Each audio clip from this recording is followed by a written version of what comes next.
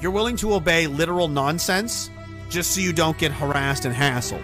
You'd rather humiliate yourself than be hassled or harassed, or someone say, yeah, you can't be in here, and you want to avoid that. So you're like, oh, I better just do what I'm told. And these people think, like, what? You're going to have tyrannical monsters take over the country and you're going to do something about it? You're not. You're the fucking problem, dude. You're the people that are in the way. The people that are saying no are the ones keeping you alive. Because they haven't crushed us yet, they can't move on. And they can't move on with this global enslavement until we're out of the way.